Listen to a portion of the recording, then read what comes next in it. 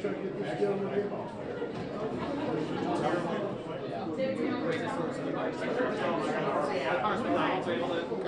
right, thanks, Congressman. Tell us what you think about going home and where things stand.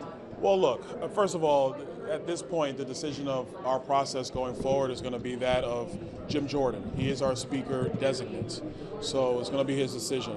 Personally, I think we should stay and finish this, but that's up to him, and I'm going to respect his decision, and whatever Jim needs from me, I will do that. Is it clear there will be a speaker vote Monday, or is it a possibility? That's all in the hands of Jim Jordan. I think it's very possible, but it's in his hands. Do you think that the second vote tally is indicative of the fact that Jim Jordan can get to 217 on the floor? Do you think it shows that he can get to 217? Yeah, I think he can, but there's a lot of work that's got to be done in a short amount of time, and so. We'll see how his team works through that. But in these type of situations, it's not really something that other members can do. It's going to be him with those people to find a way to get there.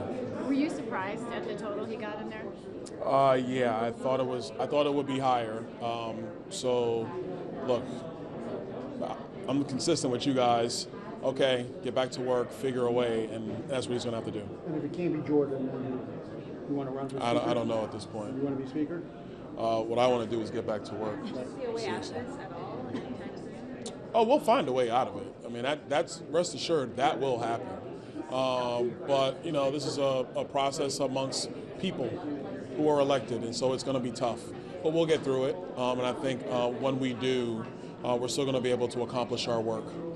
Apparently, some Democrats have sent McHenry a letter and said that they want to have him act as speaker, but oversee some legislative actions, resolutions for Israel, that kind of thing? Well, look, I've never agreed. I never supported that kind of a maneuver, and I think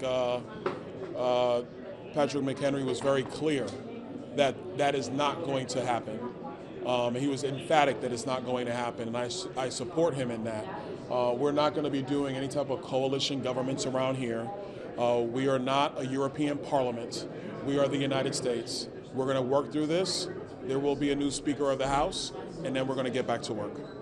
All right, see you guys. Thanks, sir. Thanks, sir.